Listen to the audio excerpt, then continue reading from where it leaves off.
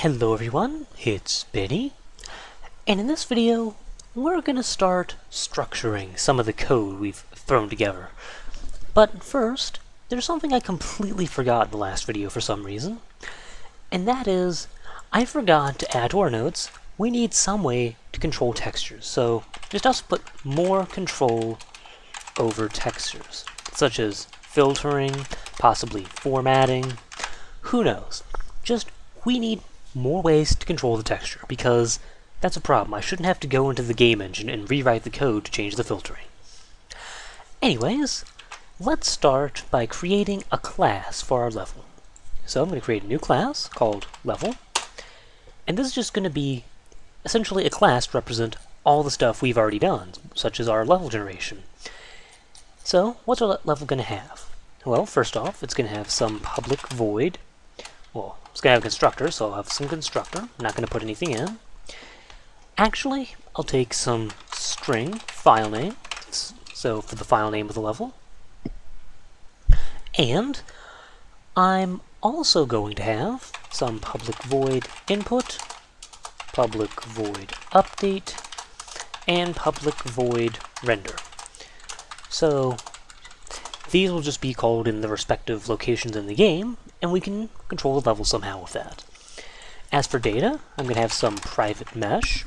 I'll call it mesh, and that's going to sort of take the place of, well, what we've done here. So I'm just going to start by copying this. We're going to have some extraneous data, but that should be okay. So there we go.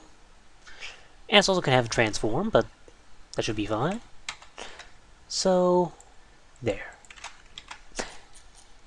And yeah, it's fine because our level should have a transform and such. So first off, I'm going to tab that over. I'm going to have some private bitmap level because I am going to need to, keep track of that. I'm going to have my own shader for the level. So there we go, and a private material. And that is the data that I want to be part of the level. So string file name, it's going to load in. Actually, you know what? I'll have two strings. One for string level name and string texture name. So level name here and texture name here. And that, I can get rid of this code. Don't need that anymore. And that should be a good way of creating a level. So I also want the constant. So these constants. There. And you could make these non-constant, but they're going to be constant for me, so I really don't care. Spot width, spot height, and spot length. Again, also constants. And again, you could also make those non-constant, but in my case, I don't care. And why am I placing my constants under my class variables? That's strange. That's not how I usually code, but hey. So, with that, I should have only one error left, and that is transform. Because I don't have a transform for this for some reason, so private transform. So our level can be in some position, location, and scale, but I really don't care. I'm just going to have it at the default location. And with that, I'm just going to copy the render code and put it in the level. So really, that's all I want the level to do right now, except I can delete that code. Don't need that anymore. And I'm probably going to move these into some helper methods in a bit, but first I want to get things working. So I'm going to delete all this code, because that's now in the level class, so just go ahead and delete that. And look at that, much nicer.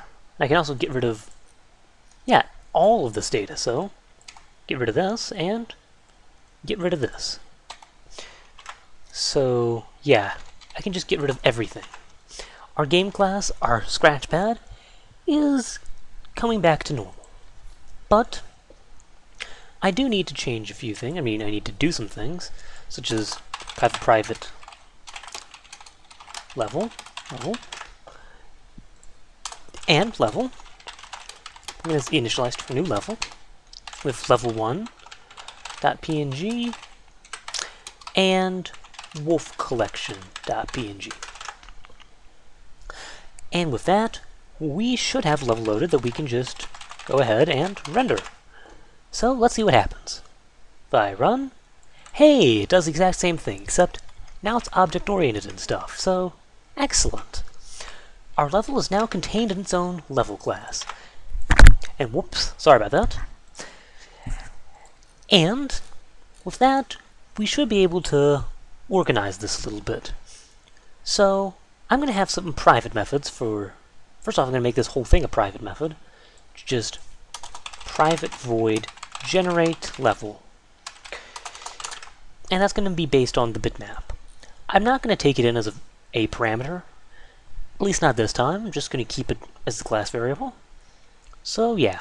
And yeah, that should be everything. So copy all this. Well, I'm going to cut and paste, but yeah. So now let's try... Whoops. Want all of this. Good. Yeah, see how much of this is just level generation? Yeah. So I'm gonna leave all this as is. I'm gonna sort of move shader out to its own because it's different. Want to emphasize that. And then I'm gonna call generate level right here at the end.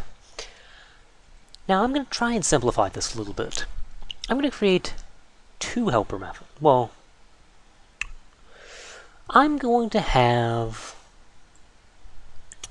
some helper methods for this.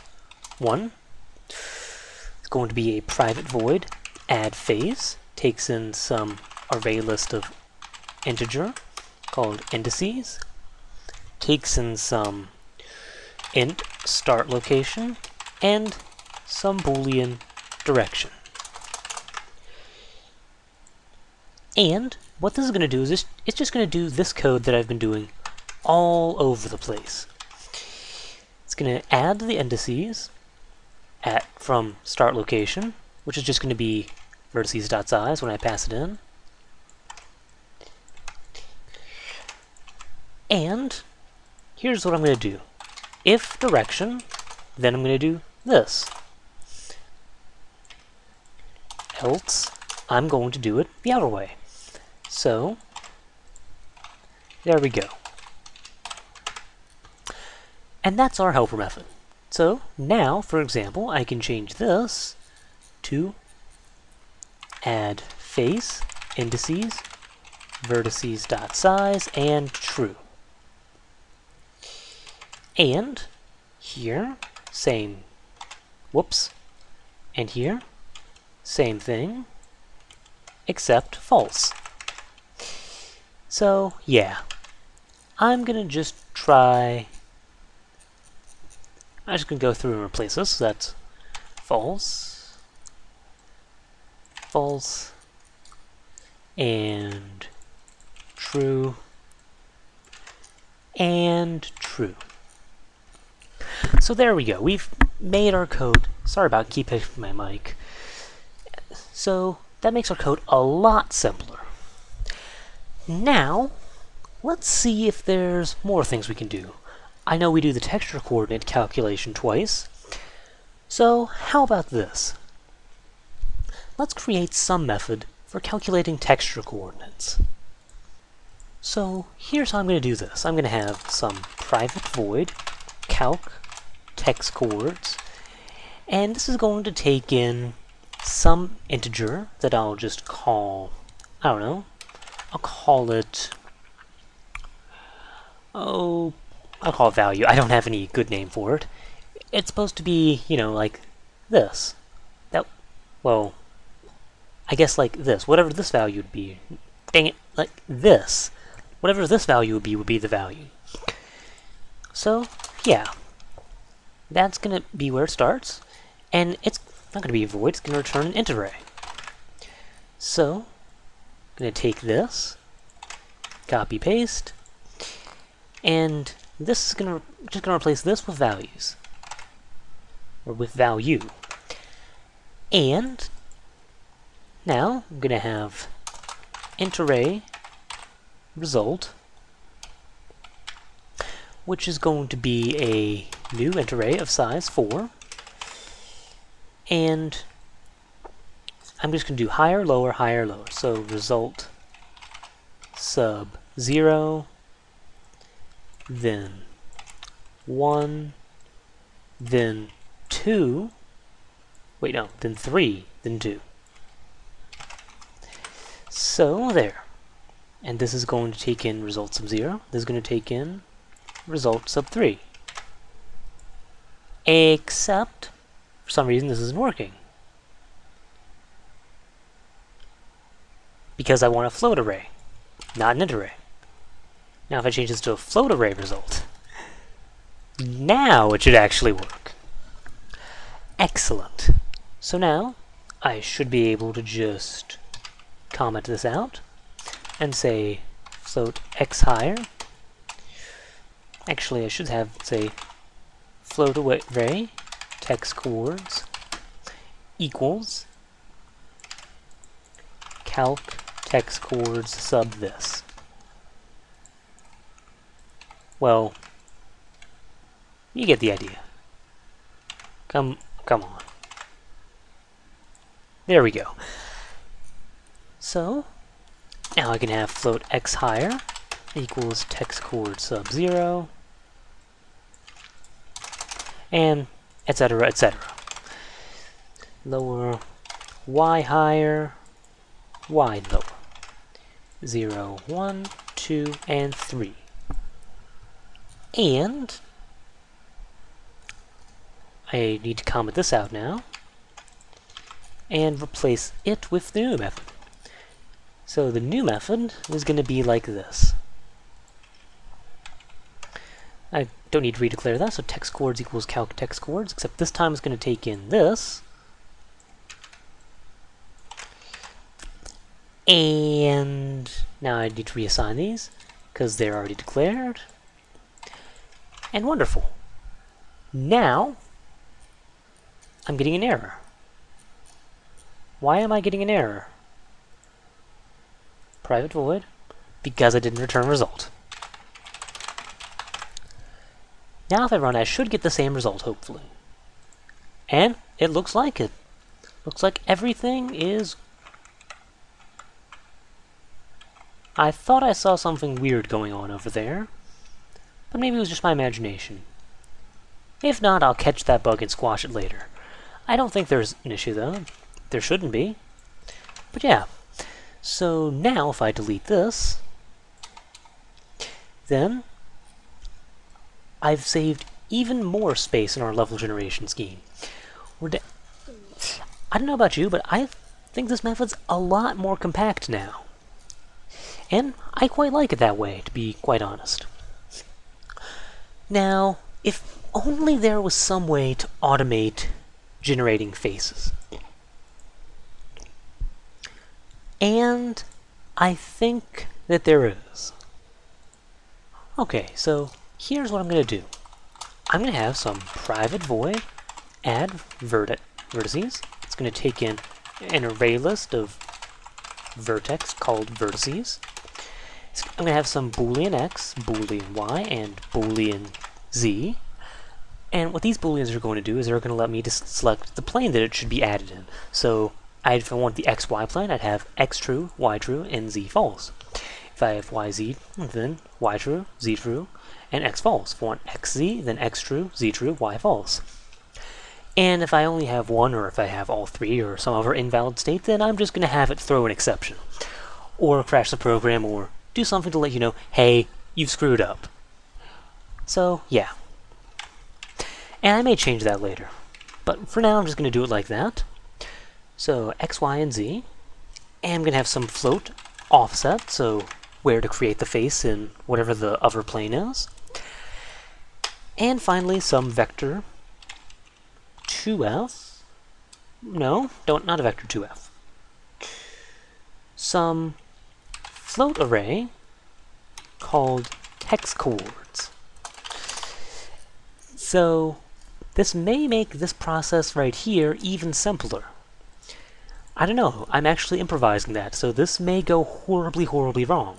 Oh well. So let's start by copying this. Add floor. This is true if x and y. Well, if x and z.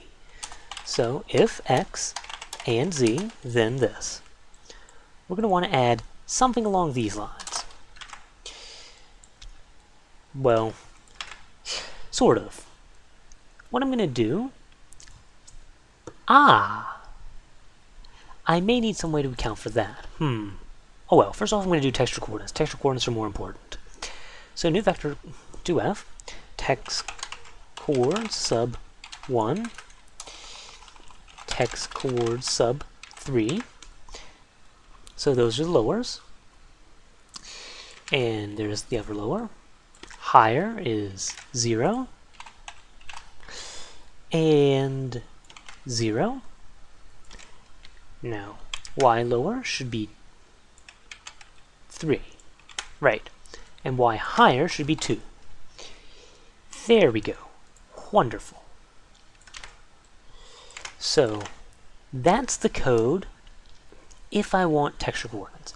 Now, this middle value is going to be offset since this is the xy plane. Now, that only sort of leaves position.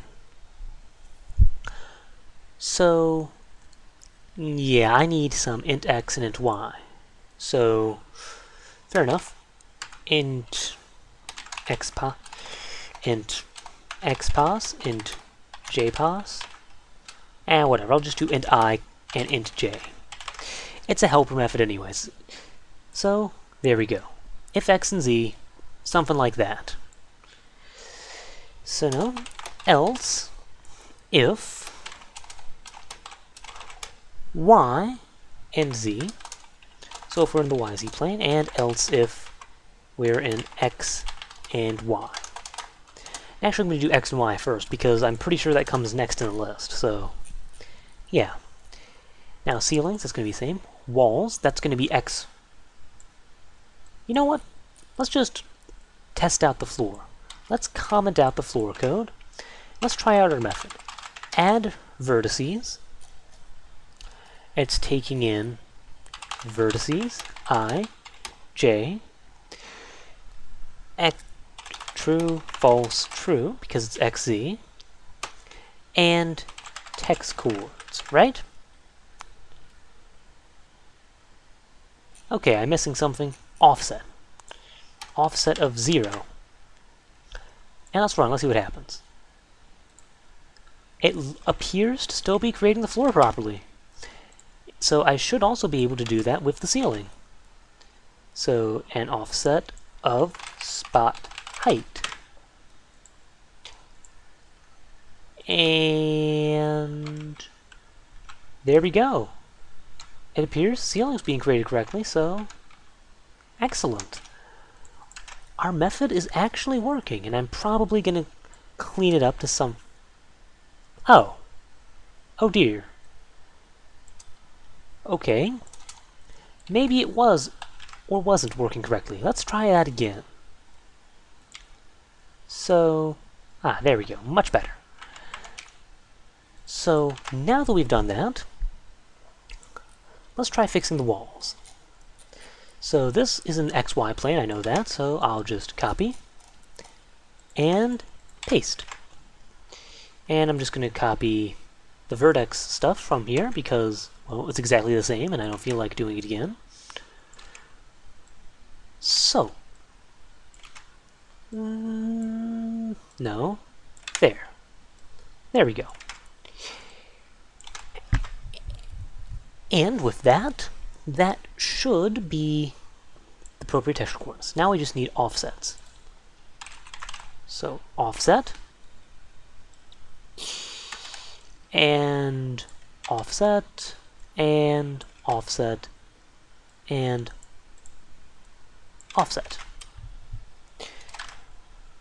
Now for J, this is going to be a little bit interesting because what I actually want is J times spot height here because, well, that's sort of what I'm going for. Here I'm going to do J plus 1 times spot height. And there. So now I should be able to generate my walls like that with X, Y. So right here, I'm going to comment this out.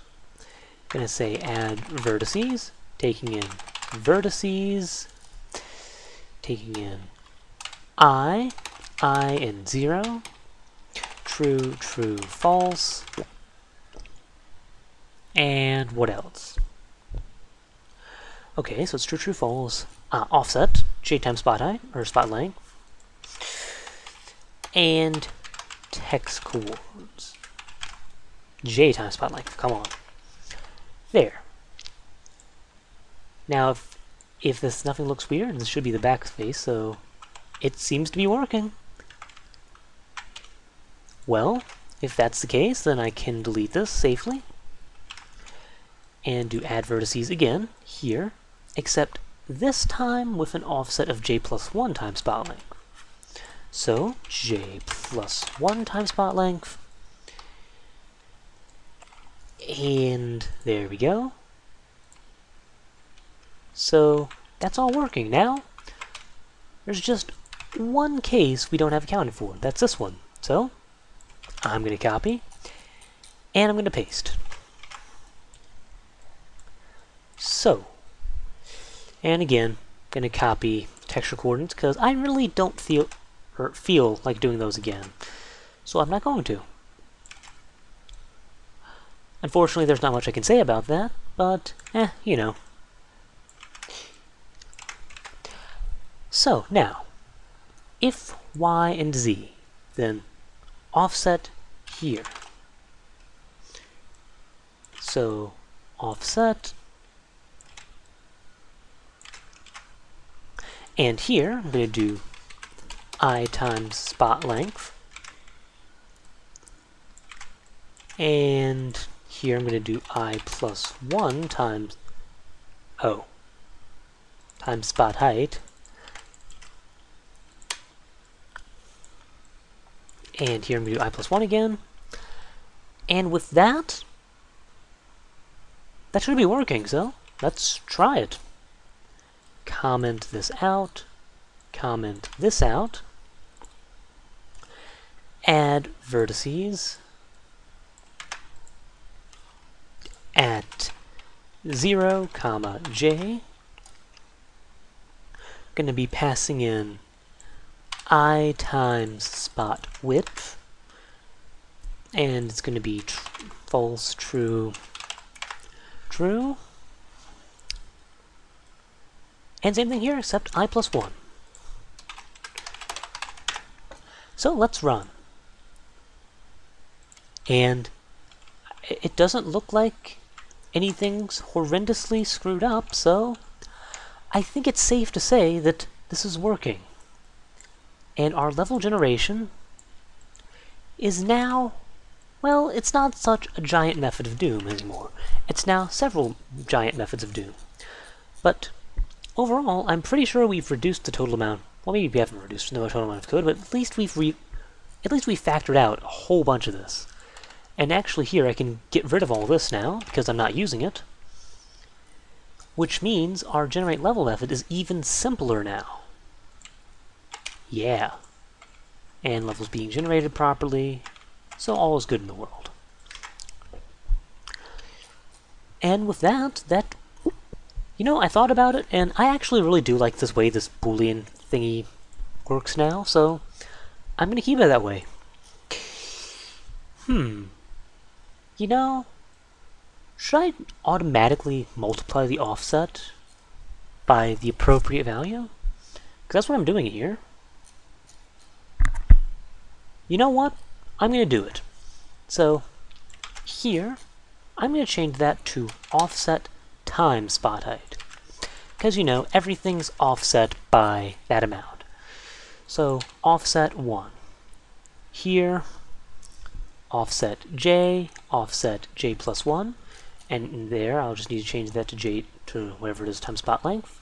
So offset times spot length. Yeah. And here, offset times spot width. So there's that, and well, just multiply by spot width every time. And I can get rid of that now. Now it can just be I plus 1. And No, now that I see that, it makes a lot more sense to have offset, you know, right there. So I'm going to rearrange it. And I'm going to get errors on every single one of my methods, but that's okay because I can just rearrange it. And there. So, yeah. And with that, that should finally have my big mesh generation system in a nice, clean, and manageable fashion. So if I run now, it's all going according to plan. And yeah. So that's just about everything I want to do here. And just two more very minor things. One, I want to move this comment up here because, you know, the new calculation of texture coordinates is part of generating the walls. And right here, I just want to say else throw new exception. Actually, no. I'm just going to have it crash. New exception dot print stack trace system dot exit 1. And the reason I'm going to do this is because, frankly, this is a private method. It shouldn't be misused within the class, and if it is, something needs to be fixed. The class can't be allowed to run like that, so I'm going to do that. System.error.println invalid plane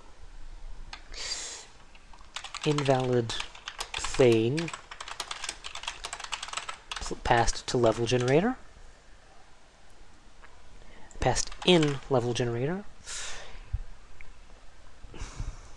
I'll say used in level generator. And with that, that's just about everything I want to do in this video. So, thank you. Hope you enjoyed. Hope you learned.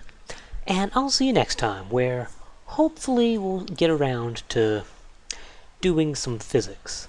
I am going to be doing a similar thing for the player, like this giant class thing, but hopefully we have enough time to start working on physics. So thank you. See you then.